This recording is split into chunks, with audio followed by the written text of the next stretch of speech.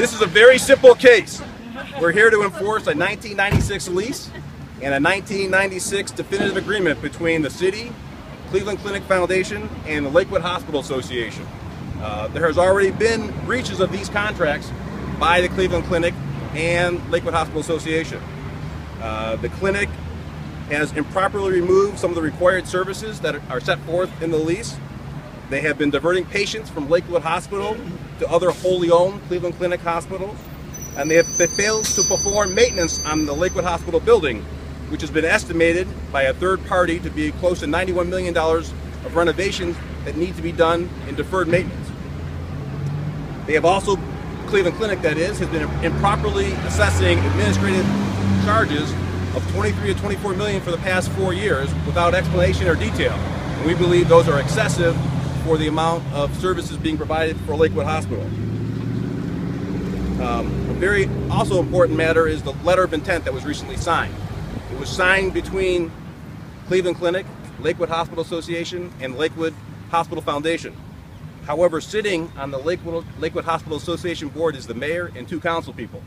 And in violation of their office duties to protect the city, in violation of existing city laws, in violation of existing city contracts, they voted affirming the letter of intent to close and raise Lakewood Hospital, which they had no authority to do so.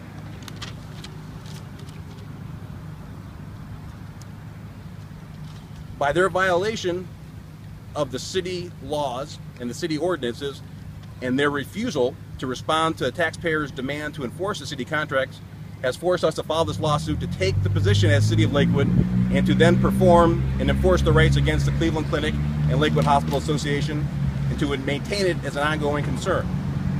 The lawsuit is the best method to require CCF to honor its contract agreements.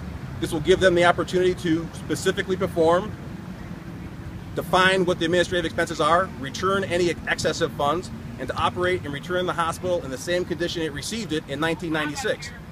Part of the requirement is for them to operate the hospital through the year 2026, to pay rent of over $1 million a year, to perform maintenance, to perform and provide required medical services, irregardless of patients' ability to pay.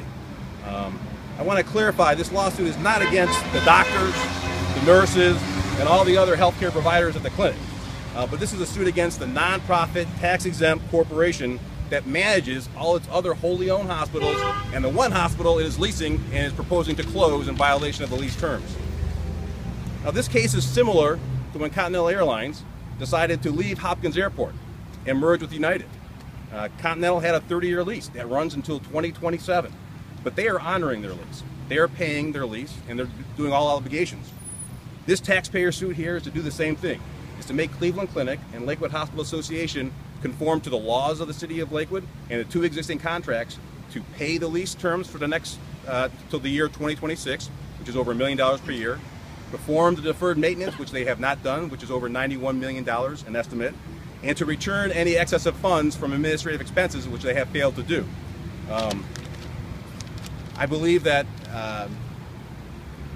people have asked me after the last press conference regarding taxpayers' demands whether we have any chance of winning this against the Cleveland Clinic. Yes, Cleveland Clinic is the largest employer in the city of Cleveland. Yes, they're the largest employer in the county.